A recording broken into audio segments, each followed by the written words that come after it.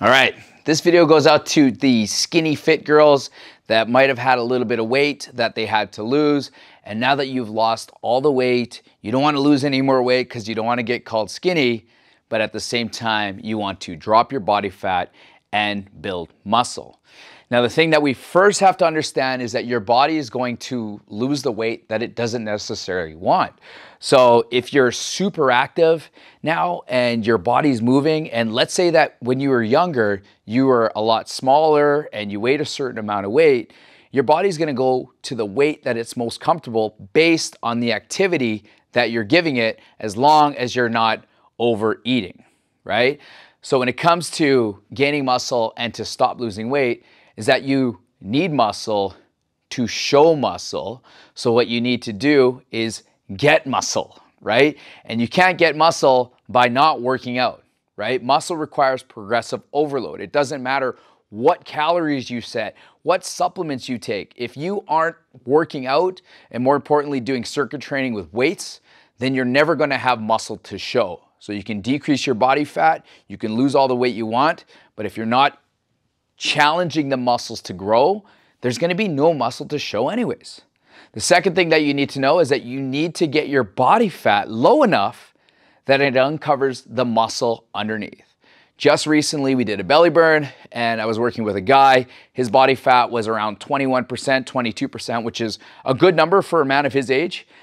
And we got him down to about 15, 16%. And for the first time since he was probably 18, this guy's in his 50s, this guy's got abs. So it took 5 to 6% of body fat for him to actually see his abs. So if you want to see abs, well, those abs coming in around that 15, 16, 17%.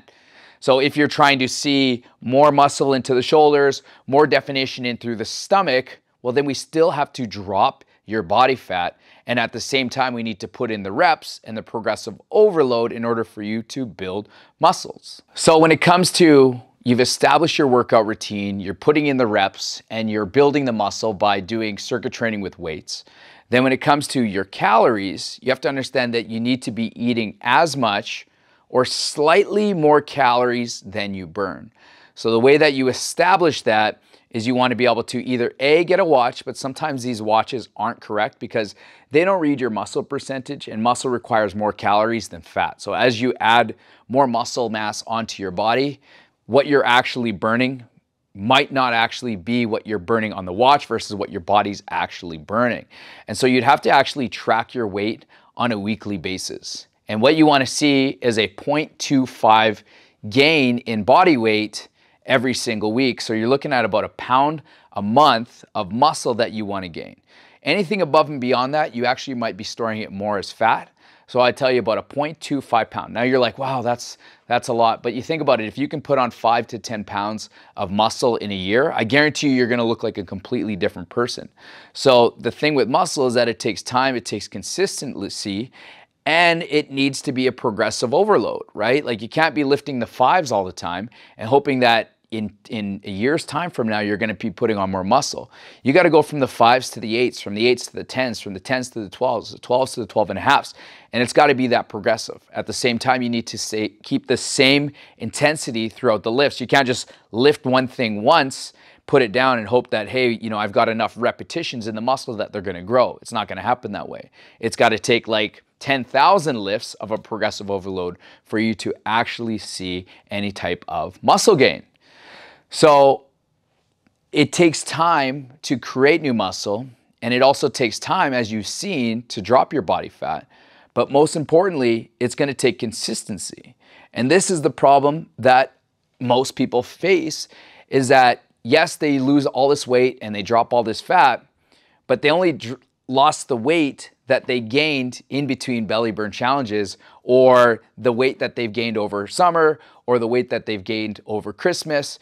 And so this yo-yo eating or training where you work hard for 28 days and then you take 2 months off of hard work, it's not going to work long term because the body wants to do what it consistently does.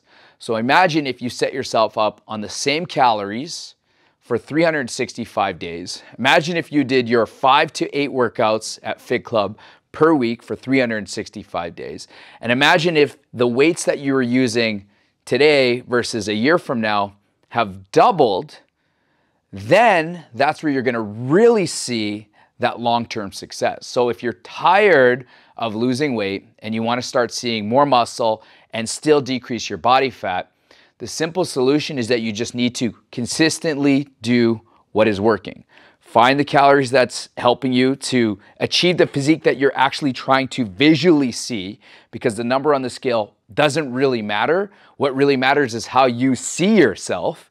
And so if you see yourself getting more cuts and you're looking more muscular, then who cares how much you weigh? At the same time, you want to slowly drop that body fat, but you don't want to drop it too much, because if you drop your calories by too much, you're going to lose too much weight. And so you need to find that calories, and it might not come from your watch. It might just come from you knowing how many calories you can consume without feeling too full and without gaining too much weight and gaining too much body fat.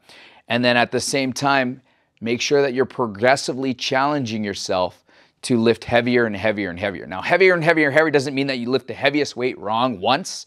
Heavier and heavier means that maybe you stick to the same weights on the same exercise for 4 weeks, and in 4 weeks you test yourself to lift a little bit heavier, but making sure that you're staying within the similar rep range. And what rep range is that? Between 10 and 15 reps when it comes to Fit Club workouts.